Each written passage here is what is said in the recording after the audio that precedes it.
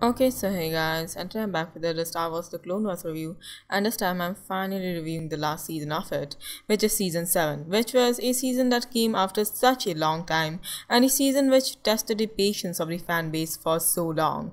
But at the end, I must say it definitely paid off. Let's begin the review.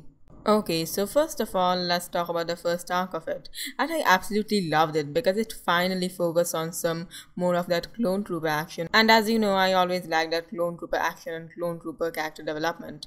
And I would say this arc of the season had the best clone trooper story and surpassed the stories of the previous clone trooper arcs by quite a long shot. I loved how they mixed mystery with action and also some comedy thrown in just at the right place for good measure. And the first arc of the season being an arc revolving around clone troopers really makes the ending of the season have more weight in my opinion, because the ending had a lot to do with clone troopers, their characters, their duty and their emotions.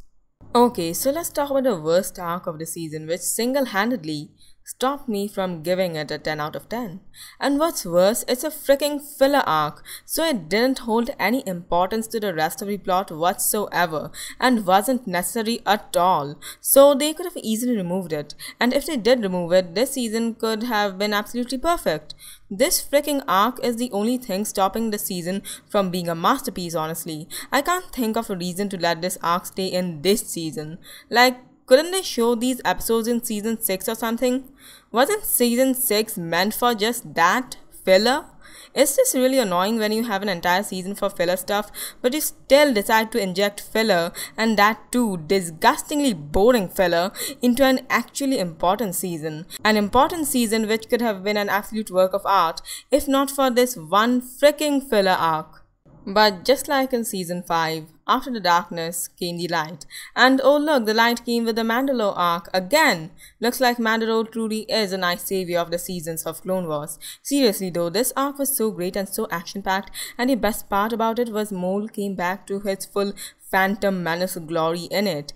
From being that calm, calculative Sith Lord to the double-edged lightsaber-wielding maniac. Maul was absolutely amazing in here, just like he was back in the Phantom Menace.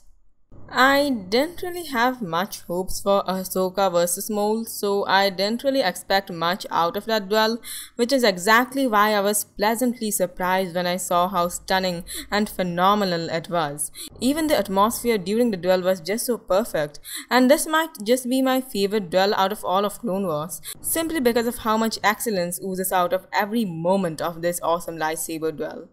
Okay, so now let's talk about the final arc of the final season of Clone Wars. The Order 66 arc, and this arc is undoubtedly the most emotional one out of the entire series.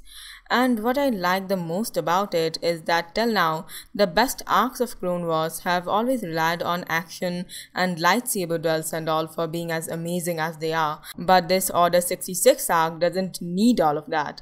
Simple dialogues and interactions between the different characters of the show in this arc is enough to make it as fantastic as it is. Another plus point of it had to be how well it managed to tie itself with the Revenge of the Sith movie and not making some humongous plot hole or something by accident. And by the end of the arc and the season, it also makes you realize the devastating effects of Order 66, which kind of makes you hate Darth Sidious a bit more for carrying out such an evil and heartless move like this. It is true that Revenge of the Sith wasn't as good as this season when it comes to capturing the ruin, the destruction and the havoc that Order 66 bestowed upon the entire galaxy. And the ending of episode 12 is just so sad. They really went all out with making this season emotional, didn't they? Truly a tragic ending. Rating 8.5 out of 10. Best episode, episode 10. Okay, so yeah guys, and that was it for the video. And the reason I did not give this season a 10 out of 10 was again because of the stupid filler arc in the middle, which lowered its rating a bit.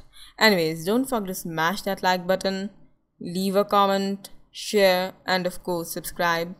And so yeah guys, bye.